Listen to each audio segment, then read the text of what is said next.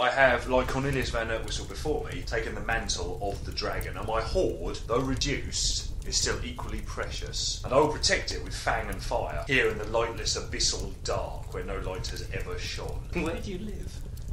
Well, where do dragons always live? I live in a cave. But with my mighty tail, I managed to smash away some of the stalagmites and stalactites, so I'm getting a bit deeper. But the sun is hateful to me. It oppresses me. I don't like it on my scales. I don't like how it touches me wherever I go. If I wanted to be fucking touched by things, I wouldn't be a dragon, do you know what I mean? I wouldn't be here in the lightless dark. I'd be out there in the sun like you people. How would you conquer and gain more riches?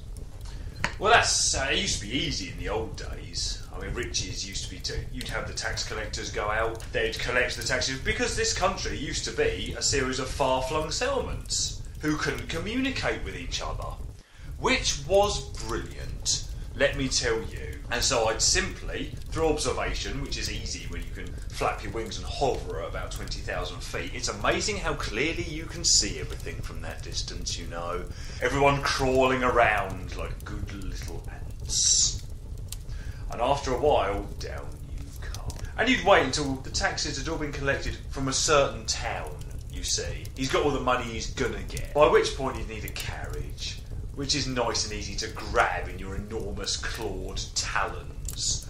Often I wouldn't even need to burn the guards, but I would, just for the noise they made. That kind of choked off scream, followed by sort of sizzling, which I used to very much enjoy. And so I would swoop down and seize said gold, wheel about my leathern wings flapping, and burn them, because it pleased me to do so. Contrary to popular belief, dragons don't actually need gold. There is no practical reason for it, but we like it. Why gold, not silver? Gold's more valuable. It's as simple as that, it really is. Why do you need gold? You're a dragon, what are you going to spend it on?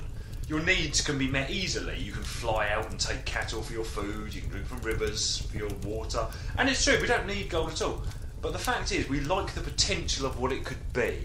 And we also like the fact that if I've got it, no fucker else has. For we dragons have selfish, clawed hearts that nestle deep within our scaly chests. I've fought many a dragon on the roleplay games online. Never once have I fought a diamond dragon. Diamond dragons are most terrible of all. The fact of the matter is, as you know, diamonds are very rare. Word on the grapevine is that diamond dragons live not in good, honest caves, but actually make their lairs deep, deep underground. So deep that the very mantle of the earth itself warms their lairs. And there they slumber for 1,000 years at a time, before emerging serpent-like and using their arms, because they don't have wings. Oh. Because they spend all their lives underground. It's controversial. It is controversial for a dragon. But using their armoured heads, they burrow through the earth and emerge in a mine. It usually gets covered up by your media, you see. When they burst out and consume a few workers, and then they wriggle their way up to the surface like a congaree out of its hole. That's what happened in Chile, wasn't it? Yeah, it was the movements of a diamond dragon that brought the mine in. It was, however, frustrated, and they've lost the ability to take on the man form, as we other dragons have. We can walk among you humans, disguised as one of your sort. So you see, hypothetically, the best way to go would be to take on the man form and take over a diamond company, and have all the diamonds redirected into, I don't know, a cave in the middle of nowhere. But it's just not practical, it's just not practical. It's not like it was in the old days, there's too much around. There's Twitter, there's Facebook, there's international media. Lol, I just saw a dragon. Enough of those and you're rumbled, and with modern military equipment, you cannot stand against it. Knights in plate armour were brilliant.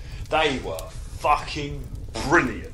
They'd come swaggering in, all heroics and plate mail, and you burn them in it.